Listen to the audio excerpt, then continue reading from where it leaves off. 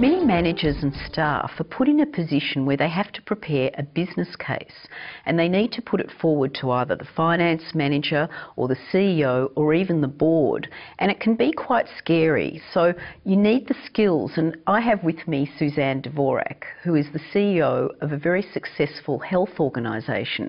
And Suzanne, you've been in a position where you've both had to put forward a business case, many, to succeed with your board, but you've also been receiving a lot of business cases. Can you tell us what exactly is a business case?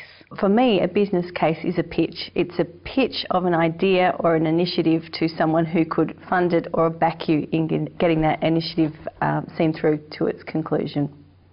And what sort of skills does someone need to be able to put forward a good case? I think they need to be a thinker. They need to be able to come up with the ideas, but they also need to be able to see that through to its conclusion, which is usually in a written submission to their manager. They need to be able to have an idea, but also understand how that idea will fit into the overall company. What are some of the mistakes that people make in putting together a business case? Whilst you have to know your local market, you also have to know what the overall business is wanting to achieve in that particular time period, be it a year or be it 5 years. So there's no point putting a business case to someone that is so far off goal during that period of time that it won't be received with any interest. And despite the fact that it may be a terrific idea, if it's not going to help achieve the company objectives at that time, it won't get a look in. So you probably receive business case and proposals all the time. What sort of things have upset you or disappointed you when you've looked at them and perhaps you've sent them back to people? Very basic things upset me the most, in that where people haven't thought through their idea. So they have an initial idea, they think it's a great idea, but they haven't necessarily thought through what the impact will be on the team, on the company and on the organisation as a whole. So it's great to have a good idea, that's the start, but then how is that idea going to be translated into action and into business? And sometimes people present me with a business plan and then want me to do the thinking for them. Whilst I quite like to do the thinking, it always helps if someone has put that time and effort into it before it comes to me, so that we can then discuss it and make it work together. Now, people often put cases forward in writing, and that would be the most obvious. But what sort of things do we see in terms of the mixture of in writing, using the phone, doing it by email versus face-to-face? Are there do's and don'ts with those? I think, like everyone who is constantly receiving approaches of one kind or another, my in-tray and my inbox these days in Outlook is always full, and it may not make it a priority. So someone might send me something thinking it's a priority for them. It's not a priority for me. I would suggest that they seek buy-in before they go to the time and effort of putting it into writing. Also, they might have a great idea and it needs to be slightly tailored to fit in, for greater success and fit in with the overall business plan. So are you saying the first approach would be over the phone or face-to-face before putting something in writing? I do, definitely. I think communicate with the person who is going to be receiving the business case and see if you can get their buy-in first, because someone is always going to look at it more positively if they feel that they've had some input into it. So yeah, definitely make the first approach by phone. Also as I said earlier, know your market. So speak to your team. If you're putting together a case or a scenario that impacts on a certain area, in my case in Australia, then I want to know what you know about the area in the Sunshine Coast, what our competitors are, what likely impact this is going to have on our business if we do invest in this initiative. So if we look at the mistakes that people make, obviously the kind of things they do is that they don't know their goals clearly. What about the actual length? Are there mistakes made in the actual proposal itself? Proposals are always too long, and I think that you need to be able to say what you want to say in 2 pages. You need to have what your idea is, what your objectives of that idea are, and how you're going to execute it, and of course you need to have an overall cost scenario. I don't think when you're making the initial approach you should go into huge detail about exactly who's going to be executing it and line by line budget items, but an overall cost and an overall impact and an overall time frame, and what is this going to do for the company? If this idea or initiative is invested in, what returns will the company get? Okay, so let's run through what the process is for preparing a business case. What's the first step? The first step is to talk to the people who will be directly impacted by the idea, not just the manager or the person you're submitting it to, but the people that you work with. For example, we have just recently given out free condoms via text message on a mobile telephone. And when that idea first came up, it seemed a little bit too ludicrous. You can't give out condoms by mobile phone. But then by talking to the people that we're working with about, television stations, radio stations, the recipients, the adolescents who'd be receiving the condoms, talking to all of those people first to find out if this idea is actually workable. Will people use condoms that they've got via mobile phone? Once you know that your audience is interested, that your competition aren't doing it and it's going to make you first to market, then set about preparing a written business case. Okay, so what's the second step in the process? The second step is then to put it into writing, and I would suggest it's put into a concept paper first, which is more of a broad concept rather than specifics. So you need to put there what your actual idea is and how that idea is going to be executed and what the impact is going to be on the company in terms of overall objectives plus financial costs. Okay, and with the costs, don't we need to have some accurate figures? I mean, shouldn't we have all the quotes and all the details to be able to assess the case? Absolutely, at a certain stage, but I think if you are experienced in putting ideas forward, or you're speaking to people who are experienced in putting ideas forward, you need to have an overall budget. I think to go to the effort of breaking it down line by line before you've had it accepted is probably too much of a waste of time in the early stages. Okay, now what about management of risks? Because there's risk of opportunity lost, isn't there? Correct, yes. Well, I think that is the biggest risk, in that we all have great ideas and sometimes we're scared to put them forward because we think it might be silly. And the example I gave before about condoms via text message, well, it sounds like quite a ludicrous suggestion, but it was one of our more successful initiatives.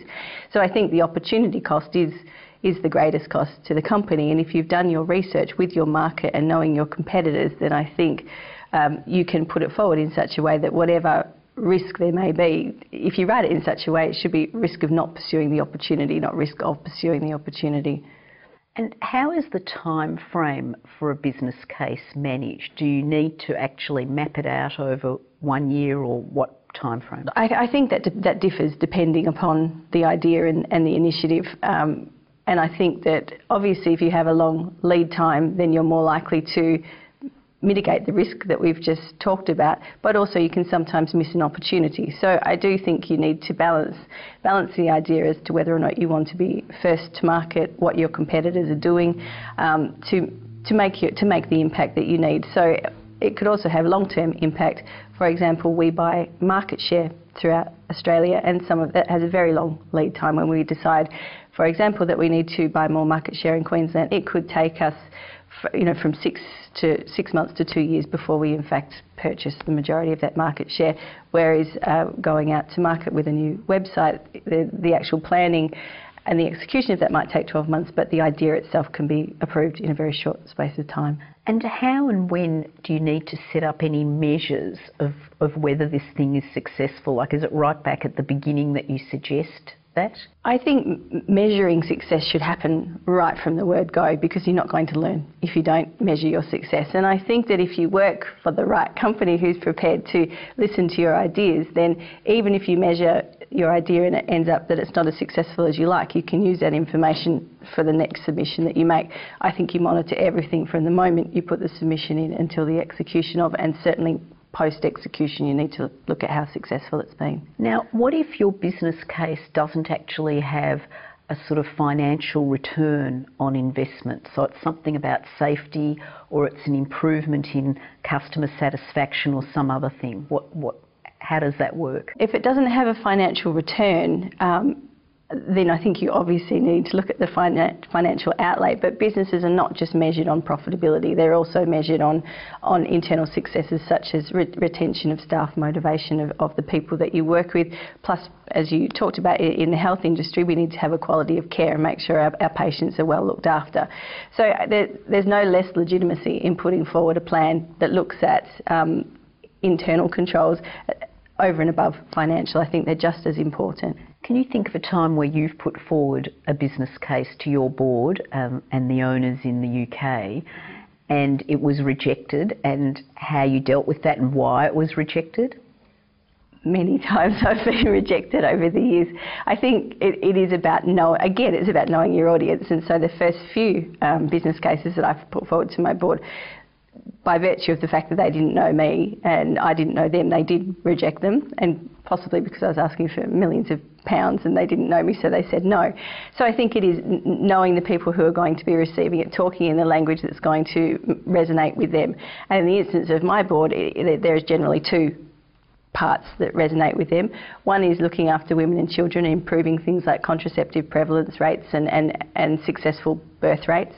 And the other is also a financial returns on investment, so that those monies can be used to help women and children around the world access safe family planning and sexual health services. So there are two very distinct measures, and so everything I write to them, I put within the context of these are the outcomes that you will have.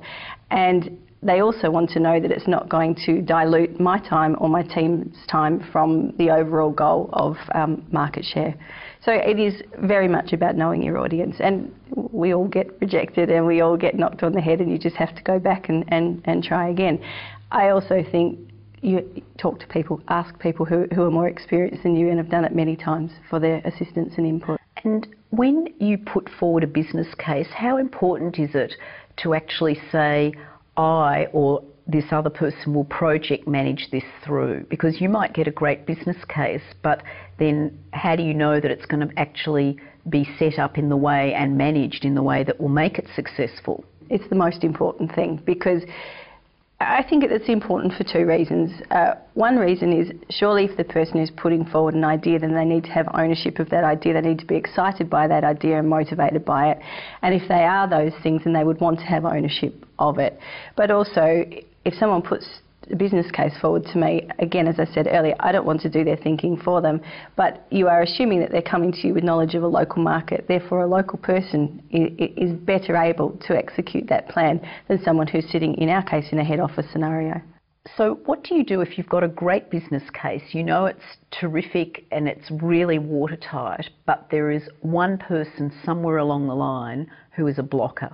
I don't think you should ever let anyone get in your way, and I think your enthusiasm should push you through some of that. So you need to find out what it is from that person that they're not liking about your business case and scenario, and then mould it to better suit that person. But also, again, just don't keep doing it in writing. Go and talk to them. Take them out for lunch if that's going to work. Do whatever you need to do to get an audience with that person so that you can talk to them about your idea and hear what their resistance is, because sometimes it may just be some small tweaking that needs to happen. If it's a complete reluctance to go through with the idea, then I think you probably need to set it aside and try again later with a different tact, but often it's just tweaking. Thank you, Suzanne. Well, I hope you get your business case through listening to Suzanne's advice. Thank you.